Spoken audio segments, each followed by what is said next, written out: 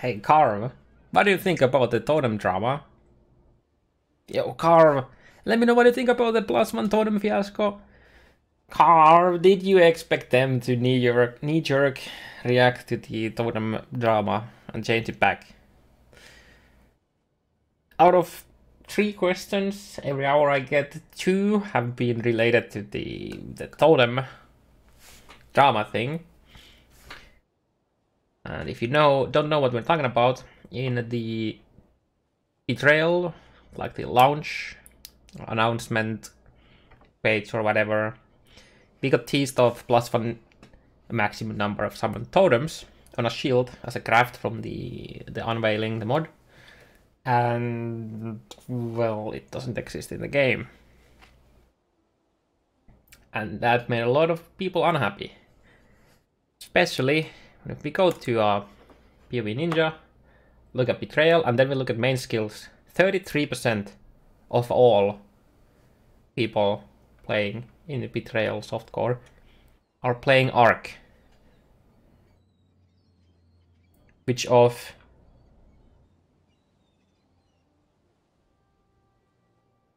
33% also have Spell Totem on it. So, like what, 10% total of everyone playing in Betrayal are playing Arc Totems? It's quite a lot of people. And then in Hardcore, it's 29%, which of almost half. So that's like roughly like 25, like a lot of people. Like what, 29, and out of that half, so that's like what, it's like around like 15% of the Betrayal Hardcore population are playing Totem. Like, and you tease something like that, and then you don't actually include it in the game, and you don't tell anyone about it. That's a yikes. Okay. So in the recent, somewhat recent thread where people were talking about not having the +2, I mean the 2 socket and 3 socket recipes and the 1 socket Chrome recipes, Rory Rackham, our boy, mentioned, where is it? God damn it. Here. So this is the thread where he said, we decided to turn it off for release as it was too big of a boost and invalidated to Kohamas Fortress. It might make back in one day with its own downside equivalent but different for Blood Magic. Okay, so, you know, he replied to our own place. Let me show you the Tukahamas Fortress, since that's what he's referring to. I think it's pretty important in this discussion and this video. So that is a +1 max totem with Blood Magic Keystone, some nice life totem damage, and some life per totem. I mean armor per totem. And the downside, or for the most part, the downside is the Blood Magic. You could argue that it can save you a lot of traveling for a totem build that wants to be crit and stay around here. You could say that. And when you are Blood Magic, you can still have ES. Especially with the new changes to ES, that's actually not even a bad thing. Like, you could actually be like a hybrid. So yeah, so they didn't want to invalidate this shield and decided to just not roll with it. Okay, you already see the edit mecha, like the edit that he's actually coming back.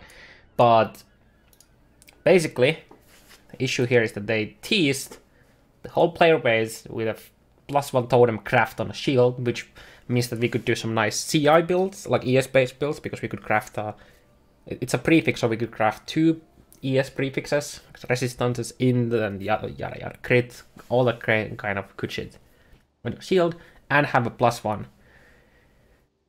And they removed the 1 extra totem for Hierophant. It used to have 2 extra totems as a Hierophant. So if you were playing a Hierophant now, without using the new support gem, which a lot of people didn't, because Hierophant's Ascendancy already gives you the effect that you land 2 totems at once. So if you have 1 base totem, Hierophant gives you another one, and then the skill tree gives you a 3rd one. So if you're not using the chest piece that gives you a +1 totem, which a lot of people don't want to use, because lore weave and the buffed flasks and whatnot. Oh shit, I think that's another video. I don't know, actually I think that belongs into this video too, but I'll take it later. So for a lot of people, they were at 3 totems, and if you use 2 totems, for a lot of time it feels bad. Like instead of casting always to the maximum with 2, you cast like what? Like 67% of your total DPS in 1 cast, and then you add 1 extra totem. That also kills one of the totems that you previously cast, and there's like a kind of like how mines have like arming speed. Totems also have like this. They don't like start immediately casting. Like you land it, that doesn't happen. You summon the totem. There's like this kind of like cooldown, or like whatever you want to call it, where the totem like just wakes up and then starts doing damage. You can see this with War Chief. So if you summon a War Chief totem, I can actually show you. Never mind, I can't. I don't think I get it. But when you summon a War Chief totem, first the totem comes up, and then shortly after the actual War Chief, the guy that starts smashing things. So that happens with spell totems too, except there's no animation for that. So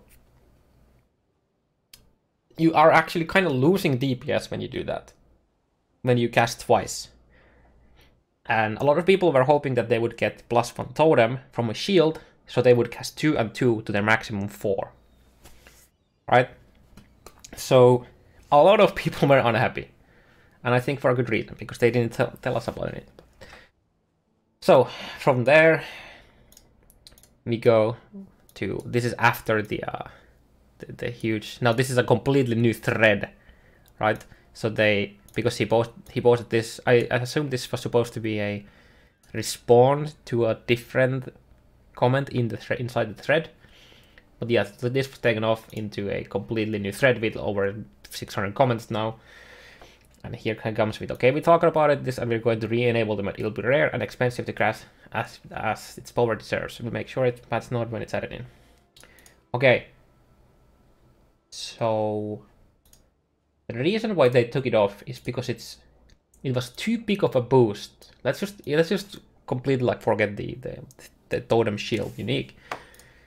Too big of a boost. Okay. So if you go from 3 totems to 4 totems, that's like what? 33% damage increase. Assuming your totems are always up and never die. If you go from 4 to 5 totems, that's still like a 25% damage boost. If you come from 5 to 6, you see where it's going. It's always going to be a smaller bonus to your DPS overall, assuming they're always up and you have no issues with that. Well, okay, so we can't craft that because it's too strong. Well, how about Shaper helmets with place an additional mine. Okay, so if you're using minefield, you're placing 3 mines at one. But if you're a saboteur, you have a chance to place another one from the ascendancy nodes, but it's the same DPS increase base. It's going from 3 to 4. It's the same, and you can just all craft this. And it's not even a rare mod. Like, I'm sure it's a like rare mods of the crafts, but it's not hard to get. So when it comes to pure DPS, it's basically the same as this. We have trap gloves, where we we can throw an additional trap. Traps with cluster trap throw 3 traps at the moment. It's again the same DPS increase. Also, these don't just die. Like, it's always going to be the damage increase because you always throw the extra traps, and your traps don't just die. Assuming, of course, that you have enough trap trigger radius to actually make the traps all trigger on the target, or your saboteur with the node that makes traps trigger when nearby trap triggers, or you have instant, like you have like 0 trap duration, so they instantly go off with the belt plus the jewels. So in terms of pure DPS, I would argue that this shield mod is less of a power increase than throw additional trap or shaper gloves or shaper helmet for mines. I mean, sure, it's just one prefix, but this is also a support gem on the shaper items. And just like the shield, you can't use a unique shield, now you can use unique helm or unique gloves. Right? Using a remote mine helmet makes it so that you can't use arguably one of the most broken items in the game, even after the nerf, Indigon. So I think this kind of like rules out the pure DPS side of things. And then we go into like utility. Well, if you're using totems for utility, you just use the new support gem that already gives you +2 max totems, and you cast summon 2 totems at once instead of 2. So I don't see this as an issue for that either at all. I would really like to hear what was the big deal about that, personally. But yeah. So what I think about this is that if you tease something like this, you either better include it in the game, or you better tell us in the patch notes, in the manifesto, or anywhere that you decided to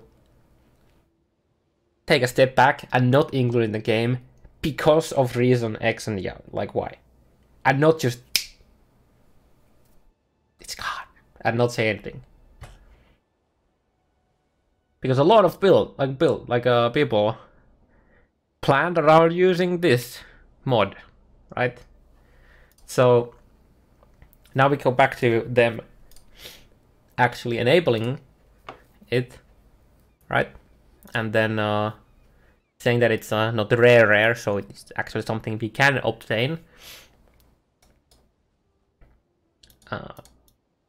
So that's nice. It's nice that they actually, I like it. I like the fact that they are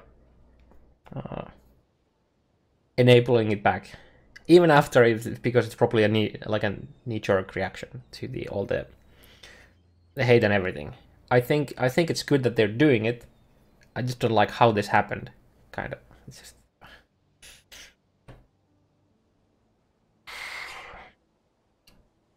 But I want to look at the positive side of this. This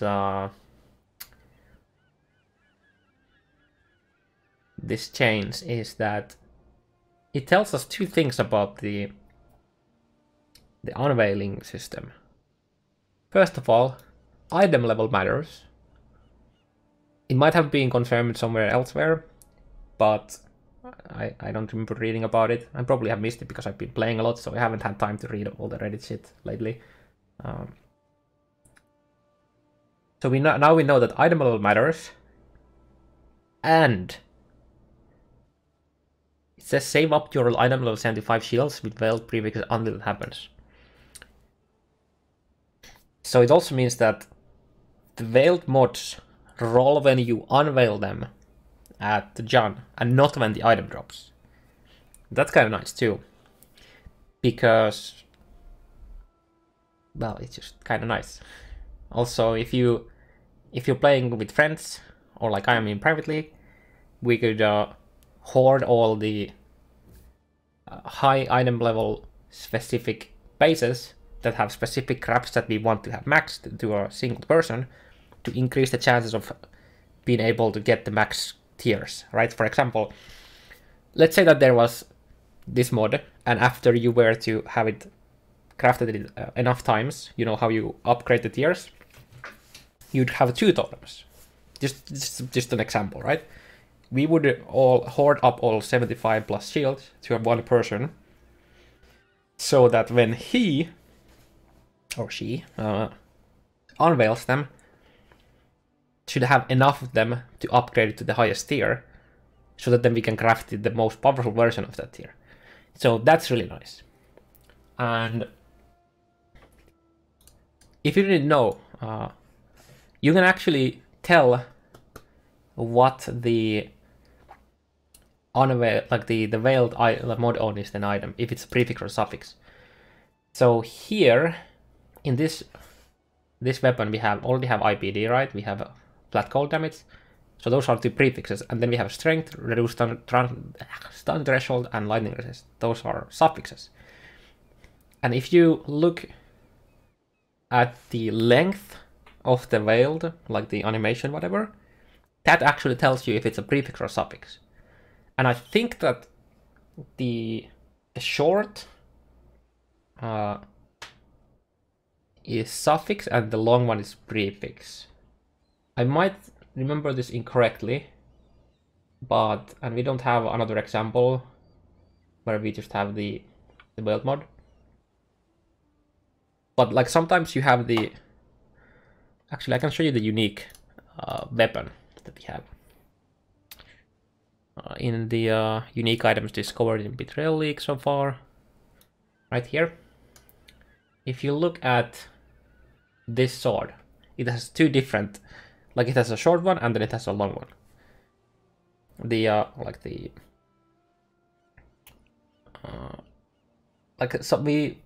At some point we thought that this was just like it's a hybrid. That's just the one mod that is hybrid, but it's actually a prefix and a suffix. And I'm pretty sure the suffix is the shorter one. I might remember this incorrectly. It was mentioned in some Reddit thread before the league launched, where they were talking about like the AP shit that a lot of people don't really need to know about. But it was mentioned somewhere there.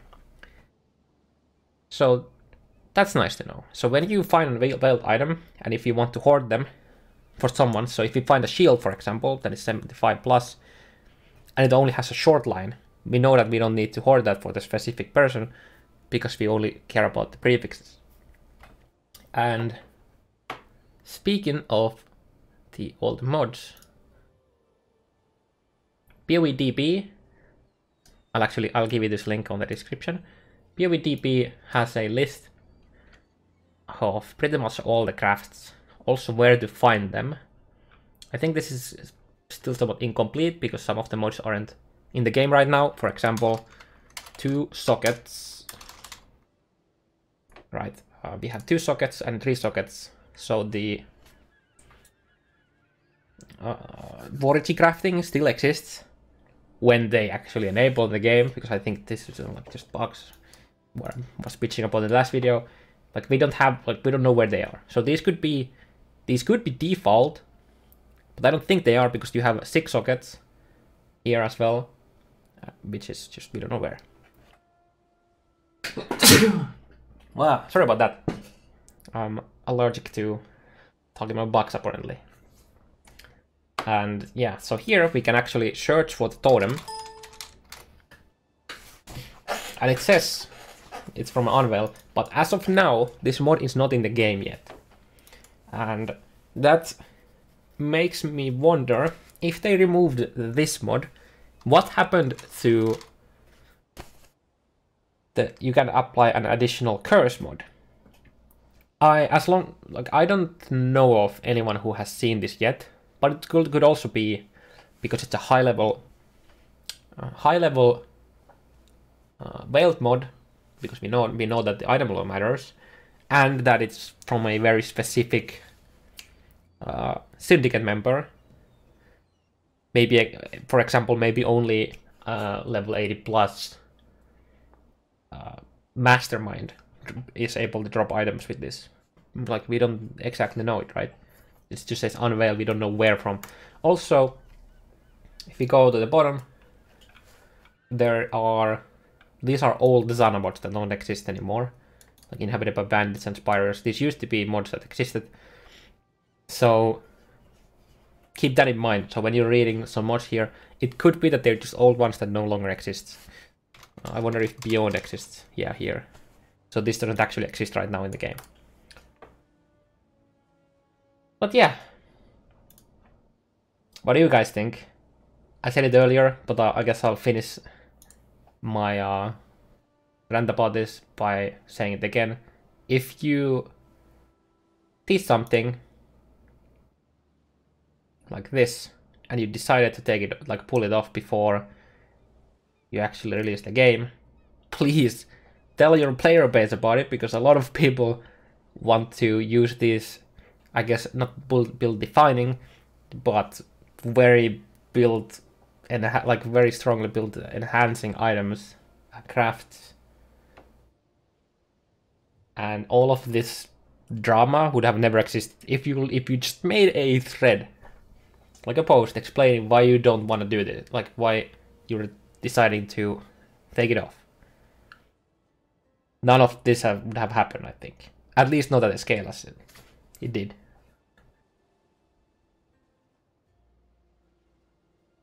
But I'm happy that at least they mentioned it in the Reddit thread. But I think it was the wrong place and at the wrong time, after like few days of the league. And I'm wondering what happens with Plasmon Curse chest.